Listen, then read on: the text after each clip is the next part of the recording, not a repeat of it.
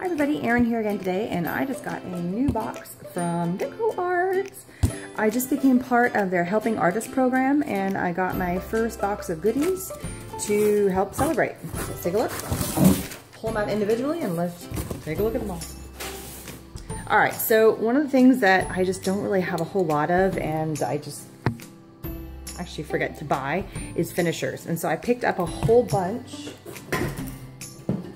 of different types of sealers, and I pretty much grabbed one of every that they had. Whatever I could find that was some sort of a sealant or a finisher or anything along those lines, I kind of went on. I went for brush, I went for sprays, this is a gloss, here's two acrylic finishers, sealer finishers, this one's a matte, this is a gloss. That's kind of had fun and got one of each of them. Because there's a lot of mixed media stuff that I do that I really want to make sure that I have. Let's just lay it down so you guys can see all the goodies that I get. Alright. When I was at the NAMTA art show, they were showing off these cool metallic lusters, and I got one. They gave me one, so I actually, and I loved it. It was really cool. So I picked up two more. I kind of picked up different ones. So I picked up a black one because I thought that would be kind of cool to pick up black colors, and then a champagne. The one I have is more of an espresso color, so I like the neutrally color, so that's what I went for. I also picked up some of their dimensional effects. This is a texture paste. I just want to see the difference between some of the ones I already had, because I'm probably going to end up doing a comparison and seeing how they're all different or the same. I picked up a new little container of their crackle paste. Actually, I don't have this one. That was a different one I thought of. So I really went into their mixed media line and kind of got a variety of stuff. So I picked up their Snow Tex, because I've used this before. I have a giant container, but it's gotten dry. So I wanted a new version of that, and I have played with that one before, and I loved it. Their gesso, I want to see how their gesso compares. The crackle paste, and also crackle paint. I not played with those, so we'll have to, and then here I have crackle glaze. So I picked up a bunch of different crackling mediums just to see how they would work. I picked up their modeling paste and then a matte medium. So I kind of got a little bit of one of everything that they have for their mixed media stuff. That's what I was kind of going for there. And then of course I had to get paints. So I had a really hard time picking what colors to get, and they had this sampler packet, and so I got that. And it's a little bit of a variety of colors. Let's open it up. So I've got raw umber, raw sienna,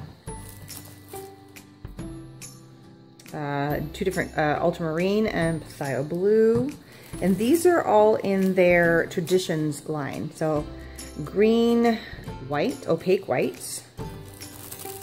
This is what's in their sampler pack. Red violet, a black. Ooh, that's really getting fuzzy, I'm sorry.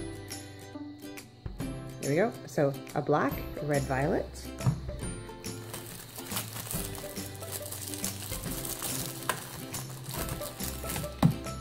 This is their blending medium. That's good. Here is a red light. Here is a glazing medium. Ooh, I didn't realize that came in there. And a yellow. So all these fun colors. Put these down here. So look at the variety that you get in that pack. That's pretty cool. And that was kind of the point. The whole point was to kind of see and play with the materials. And then I just picked up, I went through my paints that I had and found colors I was short on. So I can always use a gray. Gray's easy. And then I like the raspberry. That was pretty. And then I picked up another orange. Picked up a second orange. I don't seem to have a lot of orange paint, so I really picked up a lot of the oranges. I picked up a new purple. Seemed to be short on purples too. These were all the colors that either I had one of or maybe only two of. So I didn't have a whole lot of the colors I'm picking. Black Forest green. I had lots of light greens, but I didn't have a lot of dark greens. Black, you can always use black, and I can always use white. So I definitely wanted to get a black and a white. And then here's another little one that I got. I got antiquing cream. Isn't that cool? This would be kind of fun to have. This is what I would call your standard just doing crafting acrylic paint. It's all purpose for arts and crafts and stuff. This is more artist grade paint.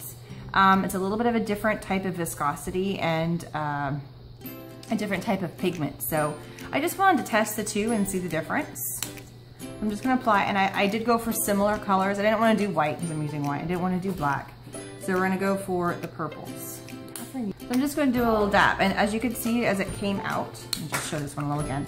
So it kind of flows a little more easily, and then I'll show you this one.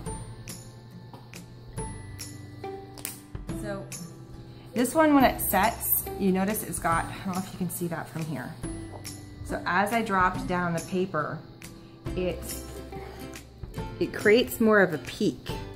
I don't know if you can see how it's got kind of a peak still on the paint when it came down, whereas the Americana, which is, again, there's nothing wrong with either, they're both great paints. The Americana kind of blobbed out a bit. It didn't hold its firmness as well, whereas when the DecoArt Traditions paint came down, so I'm gonna call it Traditions and Americana.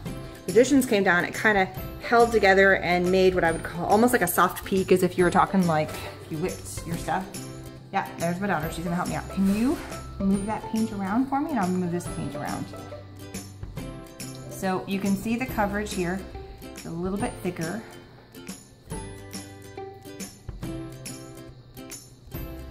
She's moving hers. Dishwasher. Okay, so my daughter was playing a little bit with this, and that's fine. But I just want to test the feeling. This is a very smooth and creamy paint, and it definitely went on well. This is also a very creamy paint. The coverage on both is fantabulous. As you can see, as long as you have a good coverage, it covers really well. If I was going to do a true painting project, and I was going to do painting on canvas, I would probably go for this paint more. Say hi. Whereas this is just your general, I want to paint on an object. I want to paint something for a kid's craft. I'm going to, you know, do general things. I don't really need to go for what I do, a fancy paint, but maybe with some of my mixed media stuff, I would lean more towards these, especially if the color palette was there for me. I just needed a thicker paint or I don't know, a better paint. Now, with this set, we also got a glazing medium and an extended blender medium. So if your paint that you put on your palette, you just need it to go a little bit further, you can add this, it's like it's starting to dry out, you can add this to it and it just kind of thins it out a little bit and it gives it a little bit of extension of your working. So it will not let it dry out as fast. That's the point of the extender and blending medium. Okay, so I went ahead and added a little bit of batch of green paint at the bottom here, and I'm gonna show you what that's for in a minute, but for right now, we're gonna test out the glazing medium. So I really wanted to heat set and dry this. Now, one thing I will say is I was heat setting both of these paints, and it could just be that I didn't hold the heat gun. This paint, which is the Traditions, did not bubble up as much as Americana paint. So if you're looking for that effect, use the Americana paint. If you don't like the bubbly effect, then use the Traditions paint. So just as a heads up on that. So the purpose of the glazing medium is, let's say I wanted to add a layer of paint, but I did not want to disturb the layer color below. So I'm gonna add a little blob of glazing medium. You can thin this with water if you want to, if you feel like it's too thick and you want a much thinner coat. I just poured it right out of the bottle. And I'm just gonna apply a little, if you wanna create a coat. Now you might see a little bit of a tint because my brush still has a little bit of green on it. So I'm gonna let this dry, and it should dry clear. It's picking up a little bit of color because it may not be 100% dry below, which is okay. All right, so the next thing we're gonna do is we are gonna play with some of the other odds and ends of things. So we've got a glaze, a paint, and a paste. Now this one, because it's a paste, you could use this with a stencil or something. A glaze, obviously you're gonna see more of the color underneath, and then the paint is gonna cover up. So we're gonna see what the difference is. We're gonna try a little bit of all three. I'm gonna try and just use what's on the lid here and just kind of smush it down over top and just throw my lid away. All right, so this is the glaze. Really give it a good coat. And the one thing it said about this, and I've not played with this before, so this is new to me too, don't worry about the fact that it's got lots of peaks and valleys, because you want it to have a little bit of, heavy coat, do not level. Let it have chunks, because I think that's what's gonna give you your crackling effect. All right, now we're gonna do the crackle paint. Let's see the difference. So this was definitely a glaze. You can see right through it. All right, let's check this out. Some more of a paint. Let's put this over top and we're just gonna kind of paint. Spot, spot, spot. So it definitely looks more like a paint. And I'm gonna use the heat gun on this because that's probably what I'm gonna do, just for comparison purposes. And then here is our paste, which is gonna probably be a much thicker, look, see how thick that is? It's almost like a gesso in a way. Really thick. up a little bit, honey. My daughter's right here helping me. So I did use my heat gun on some of the sections, and then this is what I've been told before about any of the crackling paste. When you add heat to it, it doesn't tend to work as well. The paint did in the areas that wasn't super thick. It started crackling up a little bit. The paste and the glaze, it's dry. It's completely dry, but it didn't really do anything crackle. So what I did is I added another layer of just the paint. I added another layer of the modeling, or not the modeling paste, sorry, of the paste. And then up here, I did the glaze on top of the purple because I ran out of green space. So I'm letting those air dry. I'm not putting any kind of heat gun to them at all. And as you can see, this one's already starting to kind of do the crackle effect. And it's literally been 2 minutes, and this is starting to do it as well. I think this is too thick, and I think this is too thick, which is why it really didn't do it. I still haven't seen much of the crackle paste or the glaze yet, but we'll come back to it. This is dry, so let's test this out. So right here, we've put our glazing medium, which is this one right here, over top. Now let me show you what can happen. So I'm just gonna take, and I'm gonna stick with the same kind of paint. And I'm just gonna take a light coat, just a super light coat, and this is just the raw sienna. I'm just gonna take a tiny bit. And you can see here's the coverage. I can go over top of this, and it's not blending, and that's the point. You wanna add a layer of something, but it doesn't blend. The whole point is it won't pull up the color underneath as you're getting this wet, because it's create a sealant, like a coverage base. So you could go through and add layers and layers of color. You could cover something up you didn't like. It gives you a way of covering something up, adding another layer of something. I mean, you can go through and it won't blend however you want to do that. So it's a cool way of doing, adding another layer without blending is the bottom line. Okay, so we're gonna move on to another sheet. We'll come back to this guy and we'll keep taking a look at what happens to our crackling mediums and so forth. I'm liking the paint one so far, but it definitely does cover up. Now you could add, it did say, you could add a tint to the crackle medium. So that's something, and I'm sure you could do the same thing for the modeling paste. Okay, I have not tried out all the different mediums that I just got. So I got modeling paste, matte medium, Snow-Tex, Antiquing Cream, Gesso, and Dimensional Effects. These are the other fun mixed media. Oh, and then our metallic lusters. One of these I already had, but I'm gonna test it with the other ones just to kind of compare. So I did pick a colored sheet just to see how well it would cover it up versus just a white, because a lot of these are white based, so you're not gonna see what I'm doing. So we're gonna pick a color for us to try it out on. And I'm gonna use just a spatula for most of these. All right, so our dimensional effects. Okay, so here we go. Now the purpose of this is white textural medium to build up 3D design. So the whole point is to create, I guess it's gonna keep its shape. So it's a very, very thick paste. Doesn't have anything in it. I just think what's gonna do is it's gonna, if we make something blobby, so I'm gonna leave a nice big blob there. We'll see if it keeps its shape. I'm not gonna heat set any of these guys either. So this was the dimensional effects. The Snow-Tex has kind of a snowy, I'm gonna use what's in the cap, has kind of a snowy effect, and I've played with this one before. It's kind of fun. It gives it the feeling of snow, but it's also a really cool texture, which is pretty cool. I like the Snow-Tex. I've played with this before, and I've really liked it. They always show like you've got a snowman and it kind of sets, but it really adds a fun texture to what you're doing. So now we have the gesso, and this looks like a really creamy gesso. Hang on, let's use this. Nice, good and creamy. I like the coverage of this. It's not super thin, it's not watery. It's like a nice good cream paste. And now we have our modeling paste, so this should be a little bit thicker. So this is another really thick one. Oh, it's even thicker than the texture paste. So in terms of thickness, I think we have like a 1, 2, 3. Ooh, really nice and thick. So they're saying this is a matte medium. It's similar to decoupage, or if you're gonna do like photo transfers, a barrier similar to the glazing medium, but instead of this having a shiny, this had kind of a shiny, this is gonna be a matte effect. So it's probably gonna be a very thin, oh, not super thin. It's thinner than the gesso. I'm just gonna use what's in the cap here. So it does have a thinner quality than the gesso. See how thin it is, and you can see how close it's just gonna cover up what's underneath. I've still got a little bit of paint in here, which is why you're seeing some of the color, which is fine. So you can use this as, I'm sure it dries clear, but it's gonna have a matte finish. We're just gonna leave this, because you're not gonna leave this chunky, you're gonna leave this pretty transparent. And it does take color. See how it's mixing with the paint that's already in my brush? So you can add a color to that. And you could probably add a color to all of these. I have no doubt in my mind. Let me just smear this in just to show you. So the antiquing cream is another new one. Used on non-porous surfaces, fast drying yet non-permanent. Non-porous. Well, I don't know. I've never tried it. Let's just see what it's like.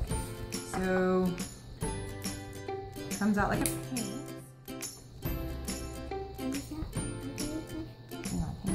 We'll see what happens when this dries. So we are gonna try out the 3 different types of metallic lusters. Now, this one I picked up when I was at NAMTA, and I actually went to the DecoArt booth. They weren't too far down where I was working with Canvas Core and Tattered Angels. And I asked if I could have a sample when I came back. So we're gonna do this one first.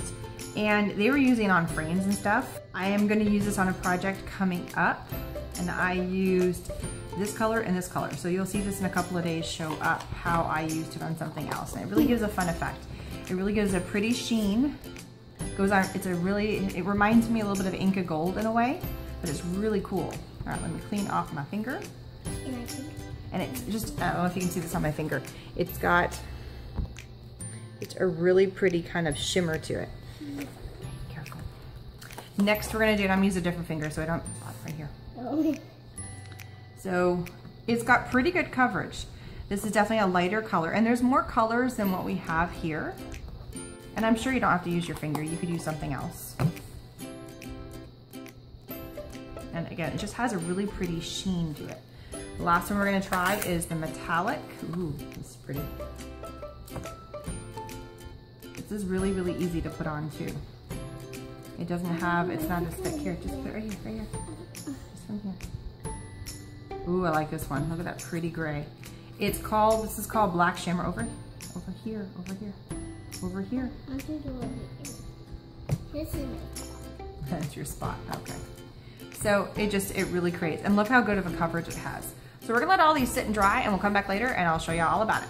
All right, so let's take a look at what we've done. Now, initially when I had done all the crackling paints of all different kinds, I had used a heat gun. Well, as I had suspected, and I just was trying it to see if it would work. Heat guns and crackle paint don't work too well, especially the paint. Glaze did nothing, and the paste did a little bit, but it more bubbled. So I did a second round here, here, and here. This is the glaze, the paint, and the paste to see what would happen. Just let it air dry and let it go overnight. So as you can see, the crackle paint did a good job crackling. I did not put a huge coat. I mean, this one actually did pretty okay, even in the lumpier parts, as it let it set overnight, even after heat drying. So the paint you could probably get away with heat drying and then letting it air dry. The paste, on the other hand, none of the part that I had heat set and the really thick stuff did anything. So, but when I went back and redid it with just, you know, what was left on the lid, it did a fantastic job crackling, and some thicker parts did a really good job too. So I think it would work really well with the stencil. I do, however, really like this bubble effect that it has, because I used the heat gun on it, and it's maintained like the thickness of the bubbles. It's really three-dimensional. I don't know if you can see that really well. So that's pretty cool, just in and itself. That's kind of a fun way of doing it. The crackle glaze, when I heat set it, did nothing. It just made these kind of like little, I don't know, rough patches. But when I went back over, and at first I didn't think it was doing much of anything, and I'm gonna see if I can try and show it to you. It looks like it's got like scale skin kind of, and it's really hard because it's still very glazy, but it does, I think you can see just a little bit of it. It did crackle. Now I did not put a very thick coat on. I bet if I went back and did a thicker coat, I think you can see a little bit of the crackling right there. It's got a very faint hint of it. The light just keeps hitting it. It's hard to see, but it is there. There it is. You can see a little bit of it right in there. I'm sorry for the gross fingers. I need to change my fingernails, or my paint stuff. All right, so now, polish, that's the word I'm looking for. Okay, so one thing I was not aware of, and this is something I did another project and I was not 100% aware of a few things. These are the different types of metallic lusters. And once they are dry, look, they don't come off. They really do dry to a nice sheen. And they don't, a little bit comes off, but not much. That's pretty cool. So these are the 3 colors I have. Now we're gonna go back into the mixed media stuff. Here's our gesso that we originally had. Here's the Snow Tex. This right here is the dimensional effects, and I did come up to it a couple of different times and it took a long while to dry, but now it is dry, and look how 3-dimensional that is. I put a blob on there and it did not deflate in any way, shape, or form, and it's really quite stiff and hard. So it would take some time to dry once you put your texture pieces on from the dimensional effects, but once it does, it's pretty cool. And then this is the modeling paste, which is right here. So, and it did a pretty good job of maintaining its stiffness. I did not make this super thick, but I did a pretty good job. And then here's the Snow Tex, and look, I made a big blob, and this is hard as a rock now. It's really cool. Here is the matte medium. This is the one with the color. As you can tell, it did keep the brush strokes. So if you didn't want to see brush strokes, you would really have to do a good job of doing a nice even coat. And I thought that the little lines, I don't know if you can really see them. You can kind of see a hint of them. Almost looks like little veins from where I put the splotch of just the lid from the container. Would settle down and kind of flatten out, but they didn't. So you really have to make sure you put a nice clean coat on if you don't want to see lines on there. All right, now this is the new one. And I've not played with this one too much. It's called the Antiquing Cream. Now it says to do it in non-porous surface, and paper is a little bit porous. What it says to do is put it on, let it dry. Then what you do is you go back, and I'm just gonna use a baby wipe, and you rub some off. And what it's supposed to do is leave kind of, I guess it depends how much you rub off and how you do it. It's supposed to leave kind of a finish, and you don't put it on the entire project. My guess is to make it look antique, you put it in sections of the project and then wipe it off, and then you have to go back in with a sealer. So you could go back in with your, oops, your matte medium and seal it all so this doesn't move and readjust. So this would be good on wood, this would be good on ceramics, on all kinds of larger objects. Things that you want to make kind of antique plasters, things like that, if you've got molds of any kind. So it's just kind of a fun thing to do. Or you could use any of the sealers, any of the spray sealers would work really well too. So this is a little bit of the stash that I ended up getting. All the fun things from DecoArt. Some of these products I'll be using in these upcoming videos. So just kind of to keep a look at. So thanks for joining me. Thanks for checking a look at all my fun new doodads that I just got in. And yay! Thanks so much DecoArt for letting me be a part of your Helping Artist program. And please subscribe, and I'll talk to you guys soon. Bye-bye.